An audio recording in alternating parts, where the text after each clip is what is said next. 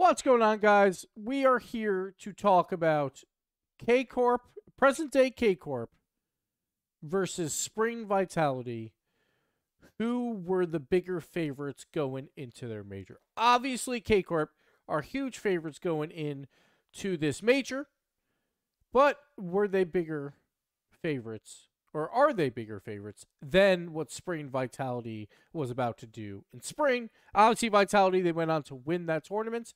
We don't know what's going to happen with K Corp, but we will find out. So, I'm going to break it down with some numbers. And to do that, we're going to the PowerPoint slide, baby. Here we go. We're back. We're back. This is premier YouTube content. Let's do it. I'm ready. I hope you're excited because whenever I bring out the PowerPoint, I bet 20% of people just click off immediately. So let's do it. For the 80% of you that are left, that's probably too high of a number. Let's break it down. So, oh, I misspelled K Corp. Really? Really? You know what? We're not going back. We're going to continue. Spring Vitality versus present day Karmine Corp. I'm not doing it again. We're going right into it. Bigger favorite going into their major. Let's break it down. Okay. So their records are actually incredibly close on what they did. Spring Vitality, obviously a completely different format. Double elimination brackets. They didn't have to play through the open quals, all of that. So in terms of the records, which we'll get into, I only compared the main event portion of the tournament for that. But yeah, so let's break it down. First off, 3 regional wins for both, in case you forgot. Both of them had the perfect split. Then we owned the matches. Spring Vitality 15-1 in matches. They only lost in 1 grand finals to K Corp, but then they bounced right back and beat them in the bracket reset. That was, I believe, qualifier 2 or regional 2. Oh man, they're trying to make me say qualifiers. No, regional 2 of Spring. So 15-1 in matches, fantastic record for Vitality.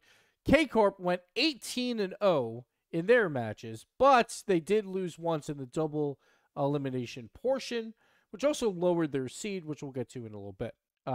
So they went 18-0 perfect in the main event, but yes, they also kind of had 1 loss too. So pretty equal across the board there. Then also you got to look at strength of victory, right? Of like who they actually played. In Swiss, I would think you would actually have a harder road normally because you have to play like the top teams like earlier in the tournament, and then you might have to do it again in the bracket. And that didn't really hold true necessarily. They played exactly 11 times versus the top 5 of Europe on both sides. Vitality went 10-1. And those are all their records right there. I kind of wanted to write them out so you could see when they had close matches or not. They really only had 1 close match, honestly. And that was that, or I'm sorry, 2. There was 2 4-3s. One was against Liquid. I can't remember what the other one was, honestly. But that was their final in the first one. So whoever that was. But I don't have it on me right now because we're just doing the PowerPoint at this point. So they had basically 2 close matches, but because they lost 1 match, where they lost 1-4, it drops their win rate down. So they went 40-18 versus the top 5 in Europe. A pretty nice win rate all in all. On the other side, you have K Corp, who went 11-0 versus the top 5 teams. Obviously, their 1 loss to SA in the double elim portion. But their matches were a lot closer. So they had, what is that? 1 4-3 or 2 4-3s. So 2 game 7s. One of those was that a reverse sweep and all that, but both were against BDS. They had a ton of 3-2s. Those were all in qualifier 2 when they were that very low seed. But they did play 3 teams that were all top 5 in Europe in all 3 of their rounds. They did win them all, but they were all very close, 3-2, 3-2, 3-2. They then went on in that bracket to again play 3 top 5 teams in Europe and still won every single match in their tournament, which is insane. Every single match they had was against a top 5 European team, and they still won it. They still won every single one. One of those, again, was that 4-3. And then they kind of cleaned it up a little bit in the back half 4-1, 4-0, 4-2 in qualifier number 3, which leads to a 41-18 record. Another very nice win rate if you round them both. One was rounded up, one was rounded down. I'll let you math experts figure out which one is technically higher. It's not that hard. But pretty much identical, right? Across the board. The one thing is Vitality is the one blemish, but K-Corp's matches were closer. So right now you're like, I'm not sure who to pick, right? Let's move on to the intangibles. And this is where, if you have any extras, and I forgot to get rid of the bubble on one of them. If you have any extra intangibles that you can think of going into this tournament, let me know. Because I was kind of trying to think about, like, what would sway my vote either way. And I probably, just didn't think of a couple things. So let me know in the comments below. But Spring Vitality, they got a very weak North American spring regional performance from the entire region, right? It was bad. It was bad. It was, a lot of teams were just like very close race for top 5, but like teams were not playing as well. FaZe didn't even make it, who made it to the finals last time. Gen G barely made it in. Space Station was the number 1 seed with not even that good of a record. It was just like it was a mess. So you kind of figured going into spring that NA was not going to be that strong. Then on the flip side, they did have the harder major. They had 5 European teams there, 5 NA teams. The one difference in the major is basically, if you compare EU5 to MENA 2, very comparable teams. They finished exactly the same at the World Championship. You could probably say MENA 2 slight favorites there, but it's an argument, right? There is definitely an argument, so we'll say those are equal. Then you have number 5 in NA versus an SSA. Clearly, SSA is better, so we don't have to... No. 5 NA obviously clears SSA. So, and to be fair, in spring, that was Gen G who went the furthest, right? So it's not always the weakest NA team necessarily, right? So the 5th NA squad will definitely put up a bigger fight. It's the same with EU, too, where, like, there's more wiggle room for a European team to get in and then pop off, right? It's just another team that could pop off. So definitely the harder major. But it was the first LAN for Zen. So no one really knew exactly what was going to happen. Most people were like, it probably doesn't really matter. But I just wanted to put that out there. The last one, which I think is very important, is it was a North American LAN. Now, home field advantage might not be incredibly strong, but I still feel like there is a strength to having the major in your region. It's just a little easier to travel to. It's a little easier to get comfortable because you're used to everything. I still think that matters slightly. Again, it's up to you to determine how much these intangibles matter to you, because I want to know who you think is a bigger favorite. So I would say weekend A spring's a positive, harder majors a negative. First LAN for Zen probably really doesn't matter, honestly. And then an NA LAN, I would say, was a slight negative for Vitality. On the flip side, you go to K-Corp. The long off season basically just means a ton of super teams came out of like all the other regions. We're not clear on who is necessarily better than who. So it leaves a little bit of a gray area. I think most people expect Europe to be better than everyone still, but it leads to a little bit of a gray area, which leads to the dominant teams in NA, MENA, SAM, and OCE.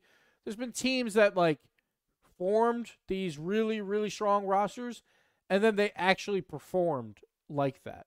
MENA has Falcons, SAM has Furia, OCE has Power, NA has Gen G and G2. So like the consolidation of power was definitely a good thing, and it's going to make it a much harder major, you would say, for K-Corp. Now, the weaker major argument is the argument of the 5NA versus SSA, right? SSA is not winning this tournament. We already know that. Sorry, SSA, it's not happening. So, yes, it's weaker in terms of we don't get that extra team there for NA or for Europe, But because of the dominant teams in NA, MENA, SAM, and OC that actually have a better chance to win it all, well, outside of OC, sorry, Power. But NA, MENA, and SAM, I would say, honestly, it might be a harder major than what Vitality had to do. Because also, by the time spring comes around for Vitality, you already kind of know where teams lie, right? For the most part. How good these teams are. You know, there's some roster moves here or there, but still, in general. On their roster, experienced LAN winners, you have Vatira and Rise as well. So, first LAN for Zen versus experienced LAN winners, I think that edge goes to K-Corp. And then it's an EU LAN, which, again, I think is slightly positive. I'm not saying it's huge, but I would say it's slightly positive. So, let's break it down one last time in terms of intangibles of who is better where.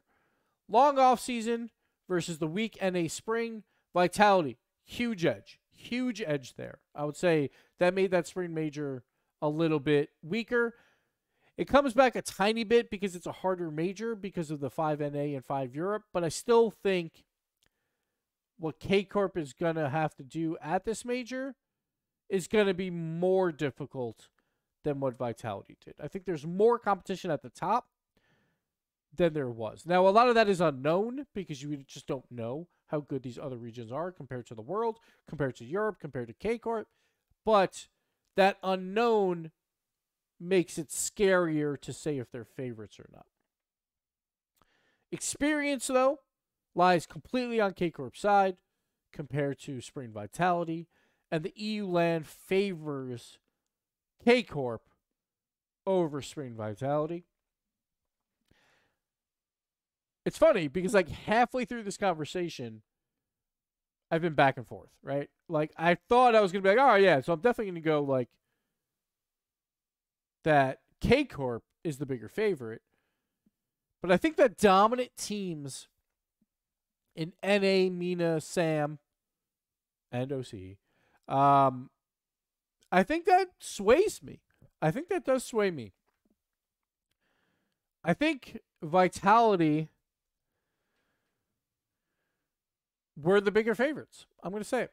I think Vitality were the bigger favorites going into spring than present-day K-Corp going into this major. I'm not saying it's by a lot, but because of how weak North America looked versus the dominance of these teams that made roster moves after a long offseason. So, again, player skill level is going to change, and you don't reset that Europe is the best region in the world, but it could lead to a couple extra questions. I think because of the dominant teams in North America, MENA and SAM, I think they're going to put up a fight, a bigger fight. Yeah, I'm going to say Spring Vitality were the bigger favorites. If you had to, like, go on paper, if you had to bet it, Spring Vitality, I think, were bigger favorites than present-day K-Corp. The EU LAN should benefit them, but supposedly the blue wall is not going to be there. There's still going to be tons of K-Corp fans, so I'm not really, like, that concerned about that.